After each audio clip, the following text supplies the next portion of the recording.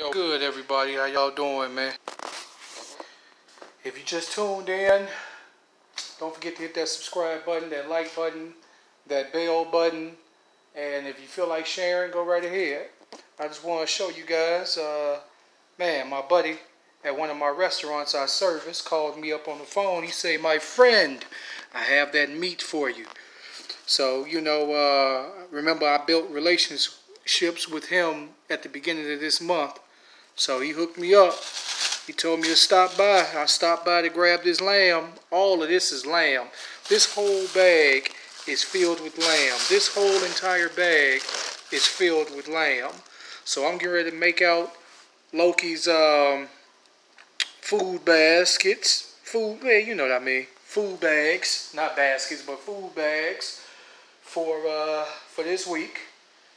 And all that good stuff. I know I sound a little down.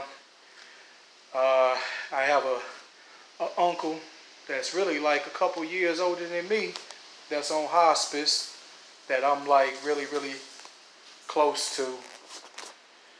I'm like really close to him, and I am feeling not so good, but luckily I talked to him last week, the week before that, while he was pretty much conscious of everything, and now he's going in and out of consciousness, transitioning.